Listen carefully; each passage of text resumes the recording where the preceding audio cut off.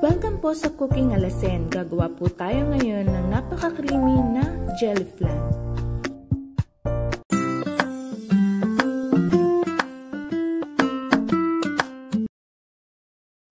Ito po ang ating mga ingredients. Isang sachet ng unflavored gelatin, 25 grams. 1/4 kilo ng puting asukal, pero hindi po natin ito magagamit lahat.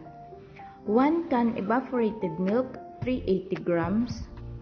At 1 can condensed milk, 390 grams. Gagamit din tayo ng 4 na itlog, medium size. 1 teaspoon vanilla extract. First, gagawa po muna tayo ng arnibal. Maglalagay po tayo ng 2 kutsara ng asukal. And then, lalagyan po natin ng 1 kutsarang tubig.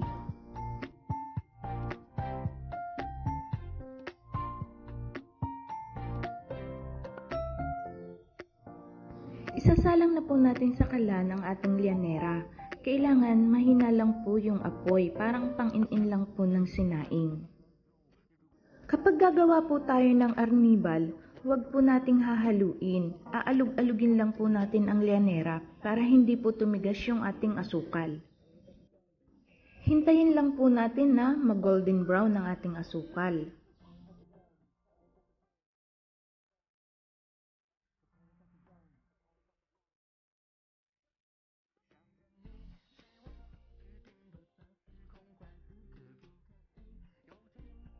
Kapag garinin na ho ang kulay ng ating arnibal, iset aside po muna natin at gagawa naman po tayo ng Lecheflan mixture.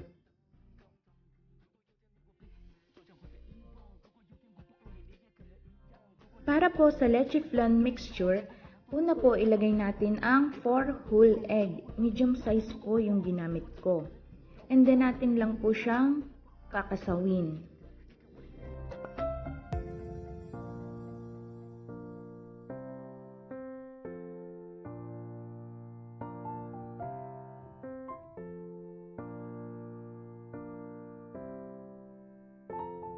And then, ilagay na po natin ang 1 lata ng evaporated milk. Marami naman pong mura na evaporated milk. Ari nga ho, 24 laang ang bili ko din sa evap na are. Pero, depende rin ho sa lugar ninyo kung mura o mahal ang mga bilihin. Ilagay na rin po natin ang 1 lata ng condensed milk.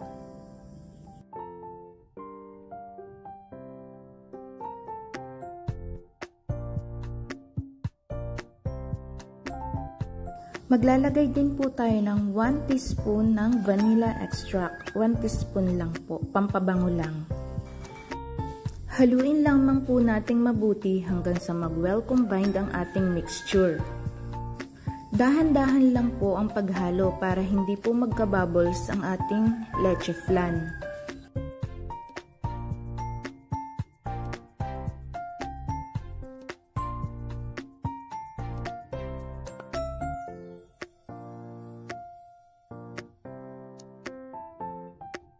After po natin mahalo, sasalain po natin ng 3 beses para matanggal po yung mga buo-buo sa ating mixture.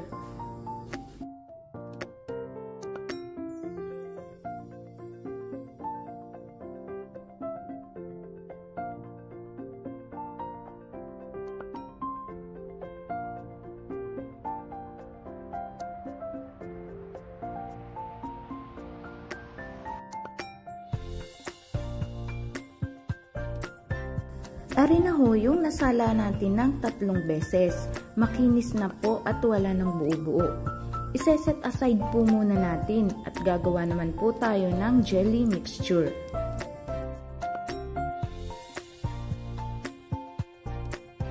Para po sa jelly mixture, maglalagay po muna tayo ng 4 na tasa ng tubig. Ilalagay na rin po natin ang 1 sachet ng white unflavored gelatin, 25 grams po. At 1/2 cup ng white sugar.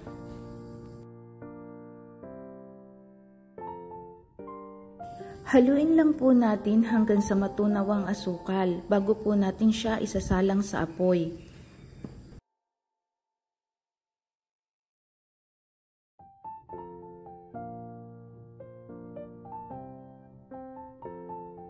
After po natin mahalo, isalang na po natin sa kalan. Lutuin lamang po natin ng 3 minuto ang ating gelatin in medium heat. Haluin lang po natin ng haluin para hindi po magbubuo ang ating gelatin.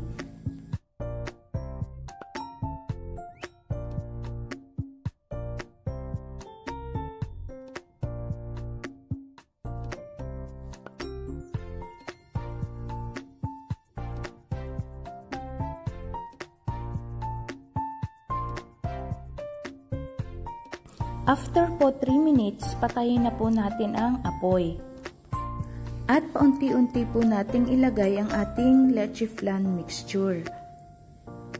Kailangan po patay po yung apoy natin habang inilalagay ang Lecheflan mixture para pantay-pantay lang po yung pagkakaluto niya.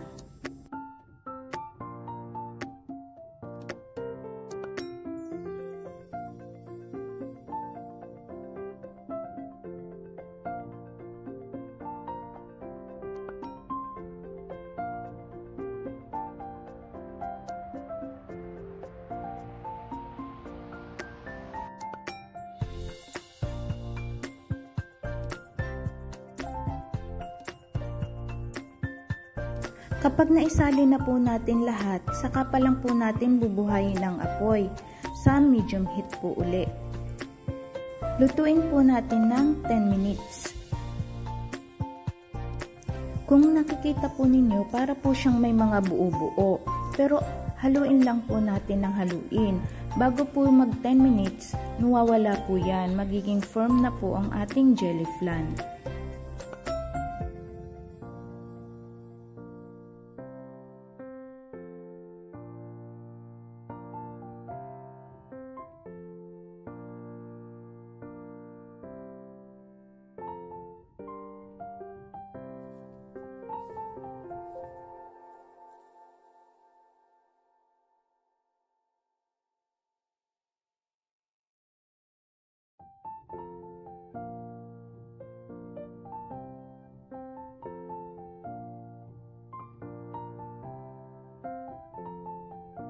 Maganda na po yung texture ng ating jelly flan. Wala na kayong makikita ng mga buo-buo.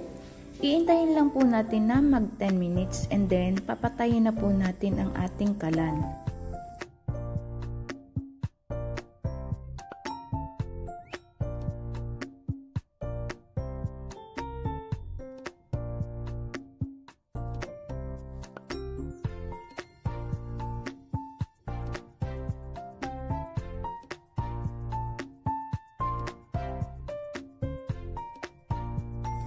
Isali na po agad natin sa ating inihanda na lyanera na may arnibal.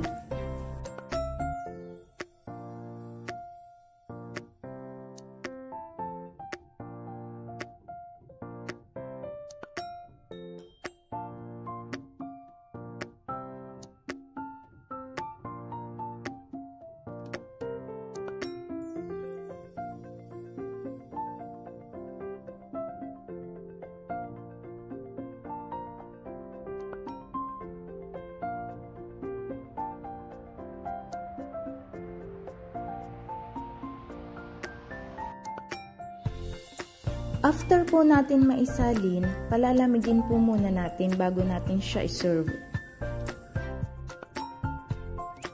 Maaari rin kayong maglagay sa ganitong plastic cup.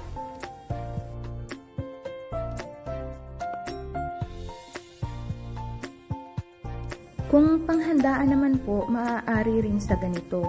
Kahit ano pong lagayan, pwede nyo pong paglagyan.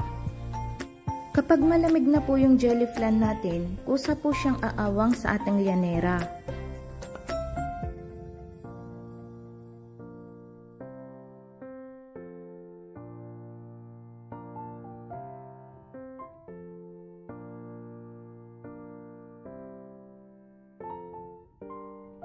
Ang ganda po ng outcome ng ating jelly flan.